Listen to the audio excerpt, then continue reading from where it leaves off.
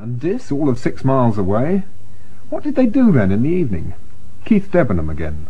But we used to be dressed up all sorts of mischief. You know, we used to go to a little farm up there, no man with name of Parker. We go over the hedge to get these apples, and he happened to see us. Well, he come along there. He got nearly up to us. He get, I got you, I got you, I got you. Well, before he could get us, you know, we were down at the bottom of the moving over the hedge. That's a long time ago. Play fox and hounds at night, we did. Used to have a bugle. You know, and there'd be 2 hours go off, and then the rest would, you know, come and find us. Well, we used to run over people's gardens and currant bushes and everything. If you had a chance, you'd have a little game of dominoes or anything, you know, or a pack of cards, but not play, just do a little game. And we used to play 4 of you till our time was up to get up to start work again, and that's tell a yarn or two, and so much she knew, what I knew, or something like that. Well, we had to make our own amusements, play with each other and that, like, used to run up the haystacks and all that sort of, hide up and make a hole. We had one straw stack. Father used to laugh, we used to tumble it right through. I can remember one evening we sort of got a bit mischievous, you know, so I sent for the policeman to come. But we happened to see them coming. They didn't have very bright lights on the boys then. They used to be sort of more or less oil lamps, you know. When we see them come, we started to run. Because we run, and they run down there after us, you know, because when we got down to Ayers Farm there's some chestnut trees there, and the wall. Well, we jumped over this wall. Well, I was a little bit timid. I jumped over and I laid inside the wall. And the other boys, they went down the middle. Well, I can remember old Sergeant Hooks saying, "Go on, Kinsey," he said, "go on," he said, "you can get him down there." Because Kinsey come over the wall, and there was luck in heaven, he put his foot right over me and went down the middle. And I still lay there when he come back, but I couldn't catch us. But I well remember that. I thought to myself, his foot come right on me, I thought. Well, on Sundays, what then? Church perhaps meant more to the village in those days, but still you had to behave yourself even then. You got frog. Mother used to get her umbrella and give us a poke. Well, you had to sit still. You didn't have to fidget like they do nowadays. Our outings at our Sunday school, we used to have tea in the rectory, and then all the games we used to have, you see, on the lawn. And scramble for air for sweets and that like. The ones that are very energetic, of course they got a lot more sweets than the ones that were slow. Oh, it was awfully good. I can remember that so well.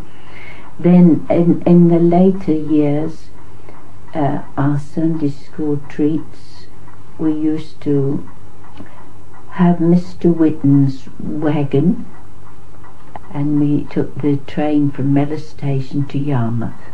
They were told what time we should get back again to Mellis Station, and the wagon and horses were there to meet us again, all tired home but very happy. They were wonderful times. I can remember them so well. Bob Cully was the carpenter on the Redgrave estate for many years, and in that time he was in charge of maintenance and any new work that needed doing on farms or the estate houses. The squire was the local landowner, and so Bob was employed by him. He used to get Bob onto various jobs outside the estate as well. Well, all the steps were stonework, and the little squire didn't like to see the stonework showing, so he got me to case it without moving. And then I made my soundboard, and Reverend Stevens, he went and put my name on that. I'd done the work for nothing, but I didn't want him to do it, really. Rosie Flatman's husband was the sexton, and going with this job was the little cottage next door to the church. He did all the normal sort of weekly chores round the church, but sometimes he was called on to do more out-of-the-way things. Here Rosie's telling us about the Squire's family vault and the time they had to go down into it. My husband was a heavy man, and this Reverend Batty was a heavy man. And one Sunday morning, he says, "Oh, Sam," he said, "we should have a suite of that." As one slab kept, flipping his slab. So he said, "One of the others, we shall go through there one of these times." So what they did, they took out these other slabs, and Mr. Sharman put the broom down. "Oh my word," he said, "there's a big hole there." And then there was a big stone slab, so he rolled it on a roller right back, and there was a beautiful staircase. We went down this stairs, a bit weird, We had torches, and I think I went and got a Hurricane lamp before I went there, because it's a bit foul, when you first go, isn't it? He went along this little passage, one after the other. We let the men go first. It's under the vestry. Oh, it was weird, weird. But they were all falling bits, little bits outside shelves. And the underneath was leaden shelves. And there's studs on these outside shelves as clean as my brasses on little bits you see that anywhere. I got a bit of brass, shine like that. And they would have fallen away. You could see the ledge see through. And there was little boxes there. We didn't know what they were. We thought probably might be their treasures, or it might be children. But they weren't shapes of coffins. They were just sort of square boxes. So what do you think they would be? That was a bit weird. I didn't try not to stop long, but anyway, that was most interesting. While we lived there the 28 years, we buried two squires. The last squire, we were living up in the village. Rosie Flatman telling us about her husband's job as sexton at the church. Everyone's a millionaire on the sunlit side down every street. Down Every Street with Flanagan and Allen. Bob Cully and his wife remember the little squire's funeral from the 1920s. Bob was one of the few who walked with the wagon right from the other end of the estate to Redgrave Church. We met at Hill House, and we walked downstairs and put one of the farm wagons with 4 horses. These horses, we walked right round and through Broomhill, round by Broomhill, then we come to Marstown and into the Hall gates, and across the park, and that way to the church. There's a boy which was with me in Buxton. He converted a sort of stage affair in the wagon for the carpenter to stand on it. Ledge girl, an elm carton and another oak one at the top. Very heavy that was. That was heavy, I remember that. Oh, you had a dark suit on and that was covered with dust. Covered with, that was a lot short on that road, you see. This the horses ate. Tore it up and we walked all the way beside it. And the squire and his brother Tony walked behind. They only 2 got walked all that way. All the tents and them back front the hall. But the men weren't the only ones who went out to work. Renee Edwards tells us about the women who wanted to earn a bit extra to stretch the housekeeping. I used to go stone picking to mend the roads up, and I used to use the stones to make the roads good, you see, for about 5 shillings a load.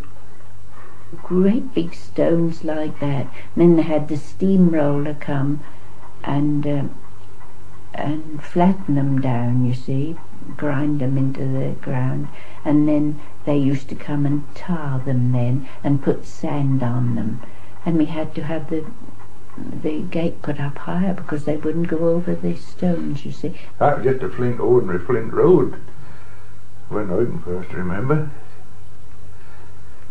I used to, the whole farm used to cart the stones for the council, you see. They used to roll them down with a big heavy heavy rolls. And might put a little sand on top, just to keep the stones together. Bicycles then, they had cushion tyres.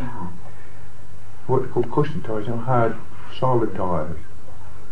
I once had a cushion-tired bicycle for safety because we'd always getting punctures, and it was hard to drive though, hard to cycle with them one. How long ago is it since the roads started? I can't remember. 1924, I think. And the children used to run down to look at the engine going, you know. They had great lumps of granite, I can't, nearly as big as a little apple. And then after a bit, they had it like powder nearly, ground it up in little flints, little tiny bits. Right in the name of Redgrave Street, there used to be about a dozen young chaps, you know, say in say 18, 19, 20, and we used to be down on the knoll there, and these young chaps all had racing bikes. They used to start away from the knoll and bike round to Thetford and Bury. Well, before they got down to the bike office, you couldn't see them for dust. And then the women too, they used to go and pick acorns, you know, in those days. The farmers would buy them. That was the oak trees, you see. There were so many then to what there are now. Not so many trees now because a lot of them been cut down and a lot of them were old and fallen. Wind blew them down. If they got quite a lot of them, the farmer would go with their tumbrel and put them in the tumbrel for them. He used to make quite a bit of them, you know, for the feed for the pigs, and I think some of them were ground up for food for the bullocks and that like. They used to go gleaning for the chickens, you know, and used to get such a lot. And I don't remember this, but I have been told that what they gleaned, if they got quite a lot, they used to take it down to the mill, down at, that would be before Mr. Pettit's time, Mr. Whitten, and they used to have it ground and made into flour, and they had that for the winter time. You see, when they go harrowing beet, they used to hoe the beet, and then we used to go behind them and single them out. You see, now these days they harrow them and they single them out at the same time, you see, but we used to go behind the man and single them out. So in those days, even the housewives used to go out, and they were expected to bring home a little bit of extra cash.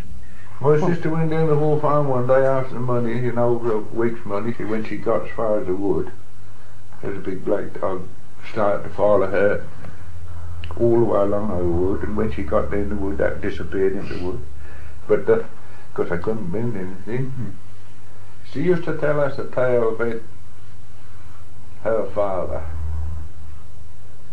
He was a real old drunkard. He used to work on Redgrave Fen cutting the turf. I used to call him the Fen King. And he used to get drunk, and he used to walk to this on a, you know, on a Saturday. He used to walk to this on a Saturday. And he said, coming home one night, he said when he got to the church, he saw something coming, a light, across the meadows. And he said before I got up, he opened the gate. There was double gates there. He opened the gate for it to come through. And he said when they got up to the church, or the gate, he said it just looked like, you know, when there was 3 horses in a carriage, and they got new heads on, but that's all blaze. He had a little dog, and they used to call it Trimmer. And he said he never knew it to be afraid of anything. And he said he thought he'd take it for a walk. He used to come up along the top road, you know, past the school, and then go up the Doors Walk and taken home that way. And he said that got side of his leg and it wouldn't move. He said, and kept there. He said there's someone come and walk to the side of him.